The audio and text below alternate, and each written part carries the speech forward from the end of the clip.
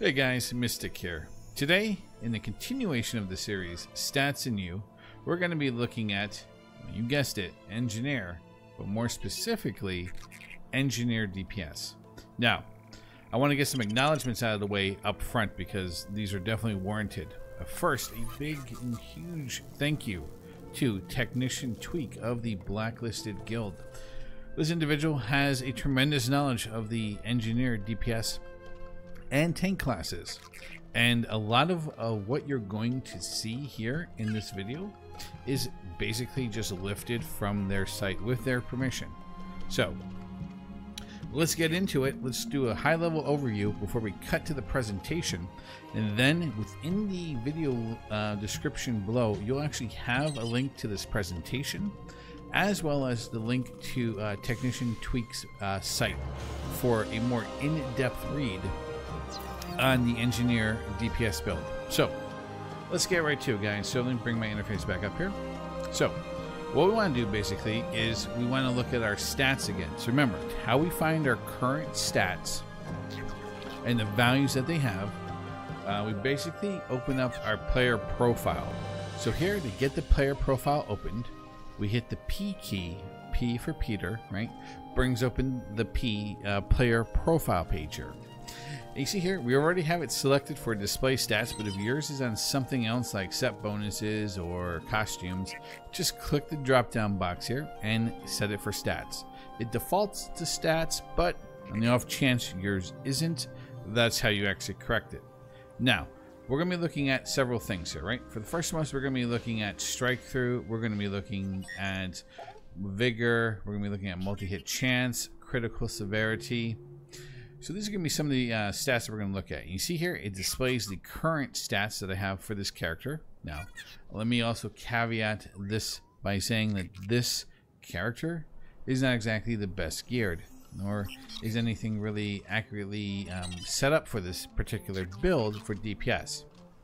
So don't pay attention to the stat numbers that I have here, but just use it as a reference point for yourself when you're actually looking at the presentation.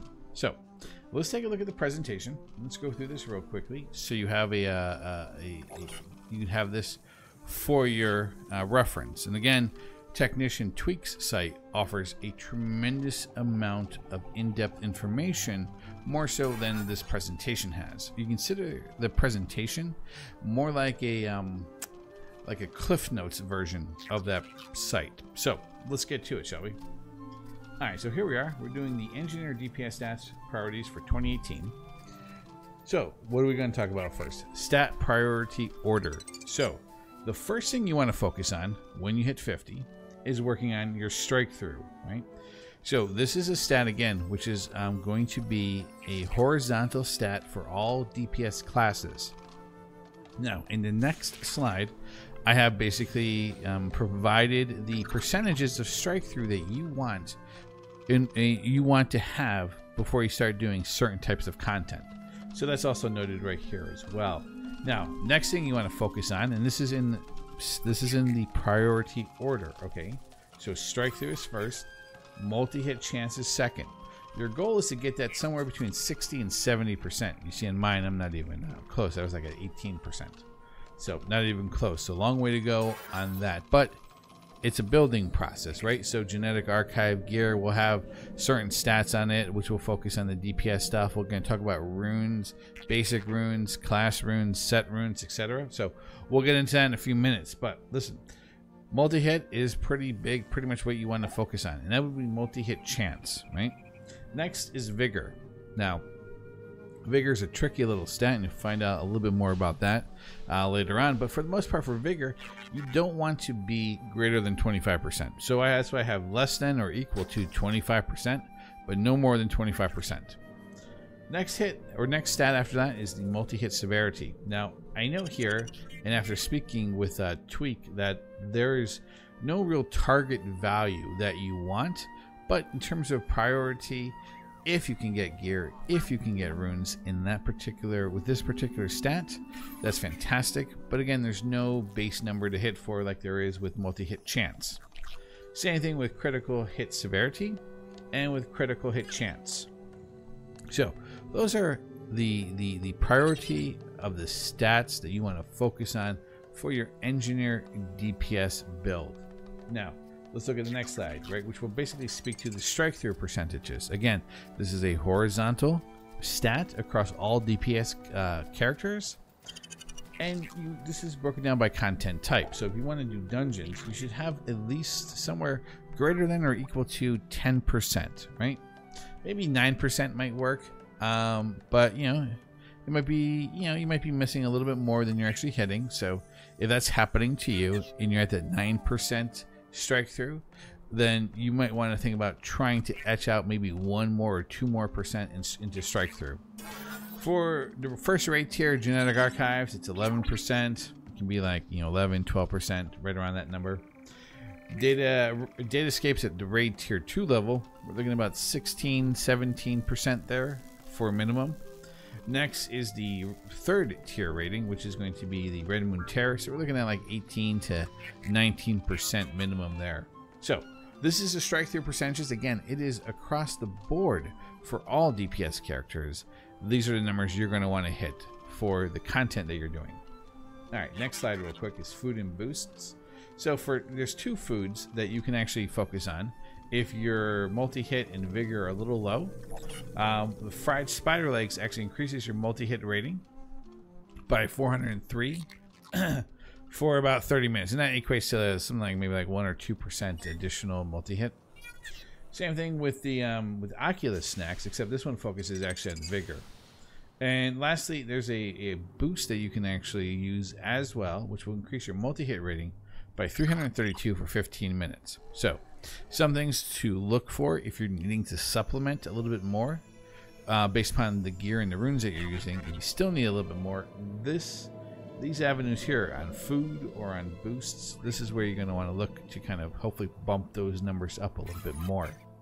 Now, the next slide is about the PvE regular runes. So when you're kind of gearing yourself up as you just hit 50, Striker and Onslaught are primarily going to be the rune sets that you're looking to leverage in your initial gear, right? In like your level 100 gear, that's kind of like, up to that point, so you want to look for. We start getting like genetic archives, Datascape gear, Red Moon Terror gear, the priorities of the stats and the runes are going to change. So this is kind of like a starting point for you, right?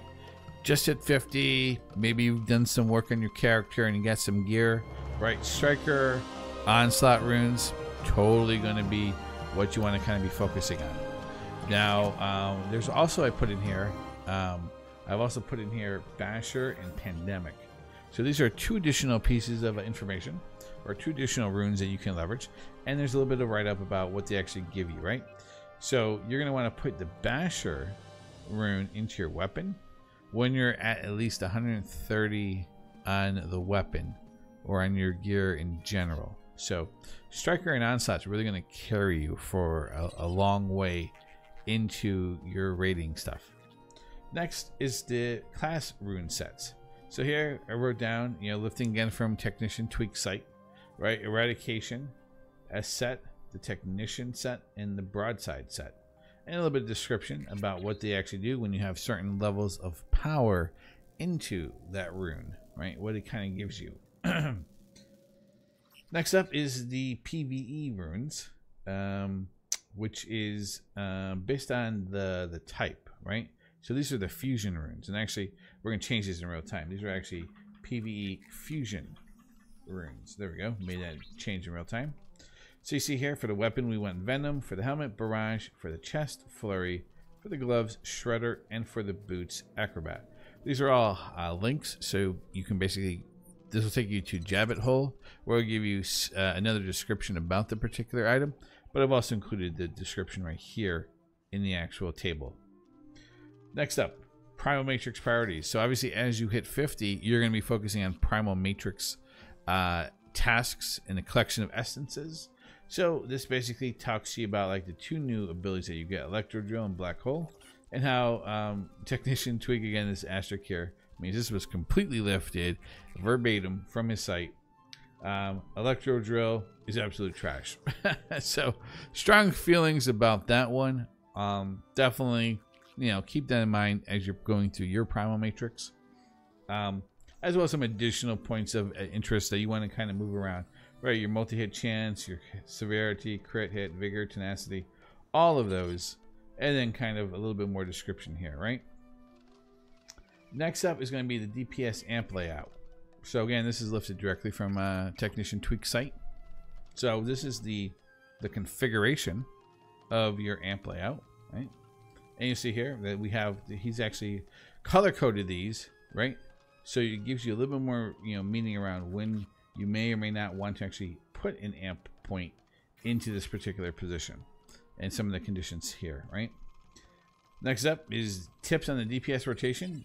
And this is the pre-broadside build, because after, or once you have enough to actually get yourself into that broadside build, the rotation changes. So for starters, this is what you want to look at, right? You want to stay in the zone, and what they mean by in the zone is it's basically staying between 30 to 70 volatility, right? You use volatile injection, you'll double dash, right, to get an instant bioshell cast. Pop the gadget, then innate, start spamming bowcaster, and weave bot DPS abilities and quick burst. So you kind of read through this a little bit here. I almost read the whole thing. Next up is the layouts, right? So this is your LAS layout, right? And this is for single target layout, and this is for AoE target layout. Provided here is the tiers, so how many points you want to put into each one of the skills here. You see the only difference between these two here is the second skill here. This is Boltcaster, and the other one is Electrocute. Okay, so you see the difference between the two. All right, and then next thing here is when you actually have 48 ability points to use, right? You see here again, it pretty much lines up exactly the same, except the difference again is in the Boltcaster or Electrocute. And lastly, this is the credits and reference. So again, Technician Tweaks. A huge thank you to Technician Tweak. His document can be found here at this site.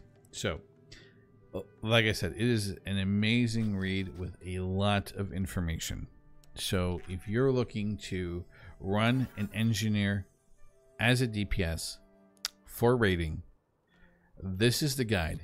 His guide is the guide you want to follow in order to kind of get yourself into a better position.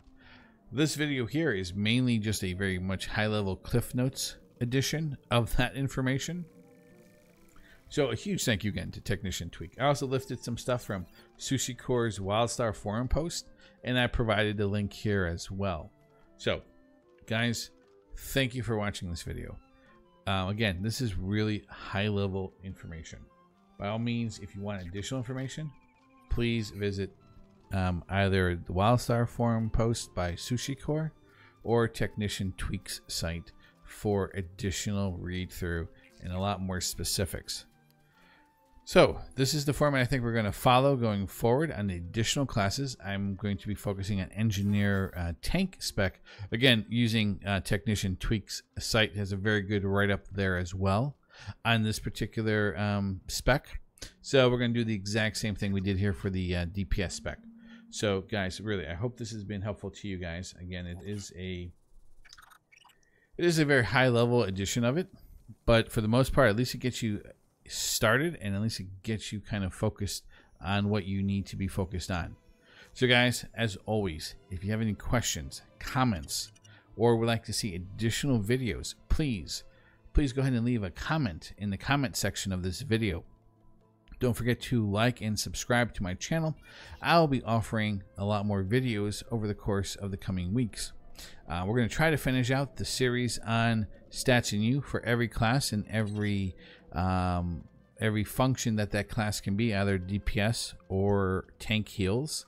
So, you know, we get the medic one done, both DPS and heals. So definitely take a look at that if you're interested in playing a medic.